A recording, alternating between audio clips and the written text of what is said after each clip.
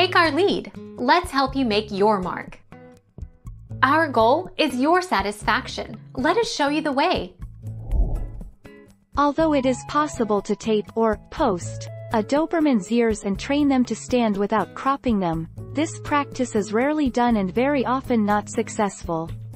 Fully erect, uncropped ears on a Doberman will look similar in shape and size to that of a German Shepherd.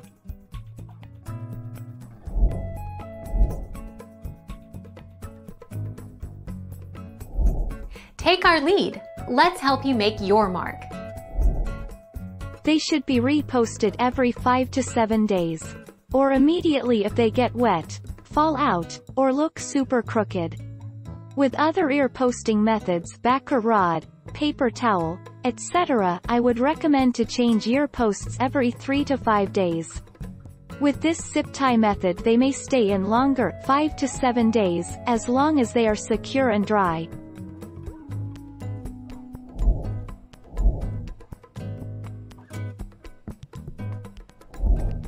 Take our lead. Why some think it's a bad idea. The American Kennel Club, AKC, says the practices are integral to defining and preserving breed character in certain breeds. But the American Veterinary Medical Association, AVMA, opposes docking and cropping.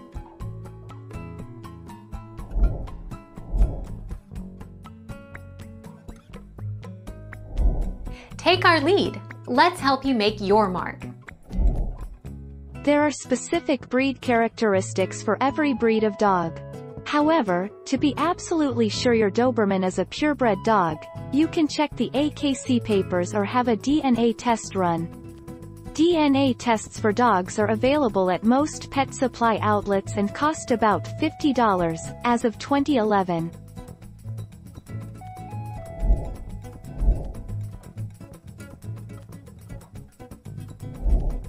Take our lead.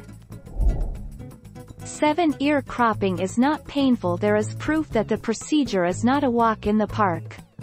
Pain meds are often prescribed for recovery. Puppies may yelp as they hit their ears against furniture. They are obliged to wear cones for many weeks to allow the ears to stand up correctly. Thank you for watching. Please subscribe and hit the bell notification.